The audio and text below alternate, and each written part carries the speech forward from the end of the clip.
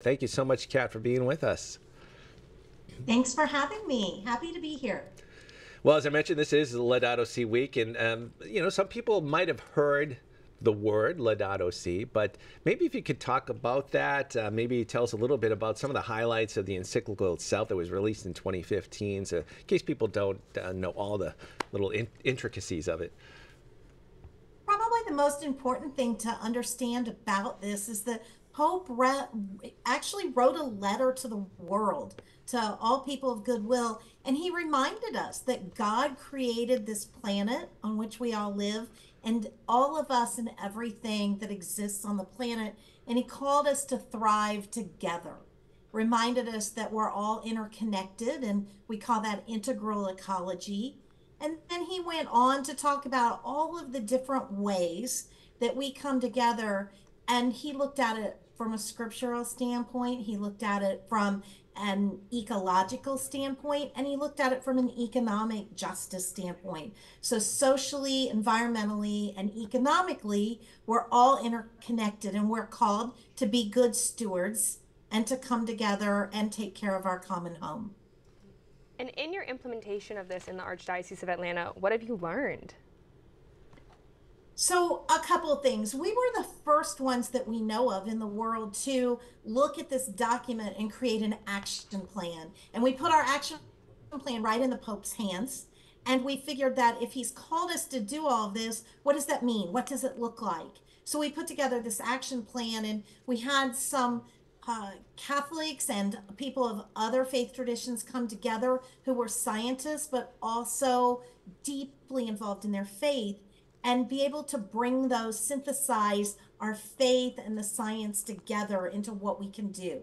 We put that out, and we soon realized that we needed a strategic plan. We needed some way to actually make action happen. It This is for everyone. Laudato Si, of course, is, and our common, the earth as our common good for all of us. But talk about the importance of having young people involved in this, and getting them excited about protecting the earth, the environment, and doing it in a way that showcases God's creation. That is a great point, because, well, the Pope actually talks about making sure that it isn't just us, but it's future generations that we have to be worried about. In the Archdiocese of Atlanta, one of our 10 areas we focus on is empowering young people to be a part of this. That means, first and foremost, we have to meet young people where they are. And what we did is bring a couple of young people onto our team to kind of help us navigate. How do we empower and involve young people? What language do we use? What communication techniques do we use? And they brought a great point to us. And that was, at one point, I remember in a meeting, one of our young women said to me, all I keep hearing you say is we can't do this. I want to know, how do we remove the barriers and do this? And that was a different way of looking at things. And so, in involving the young people, we feel like we're giving them the opportunity to have a say and help make the decisions on how we move forward as a diocese. If you don't mind if I ask, how do you remove those barriers?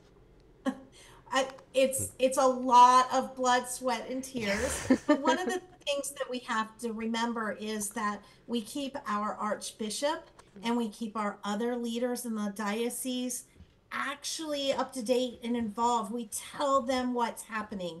We don't exist in a silo. In fact, the number one thing out of our strategic plan is we want to integrate a Laudato Si, or an integral ecology lifestyle, into all of our ministries, all of our offices.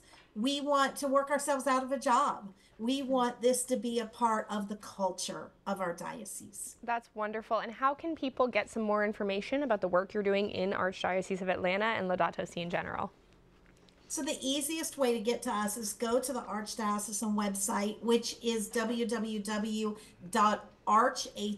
that's archatl.com. And I can give you a whole lot of other things after that, or just tell you to go to the search mechanism and search search Justice and Peace Ministries. And when you get to our page, there's a big green block that says care for creation, hearing the cry of the earth and the cry of the poor. Kat Doyle, thank you so much for taking the time to be here, and thank you for the wonderful work you're doing down in the Archdiocese of Atlanta and beyond. Thank you so much for having me. You all enjoy your wonderful day. Thank you so much.